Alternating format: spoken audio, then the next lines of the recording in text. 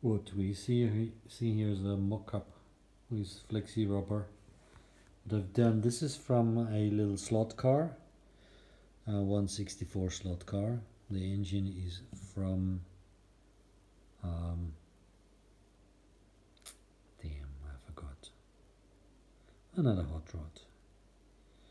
The axis and the brake drums that you see here currently are Italian bicycle tube wheel tube caps.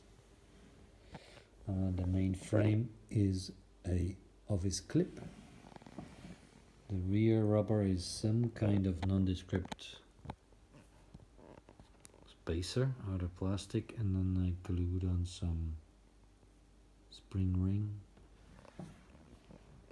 And it's obviously completely channeled,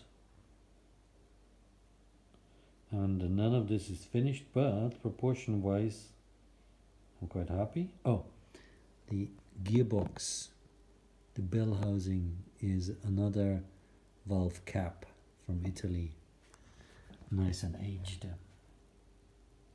I love the proportions and think I'm going to be executing just what we see.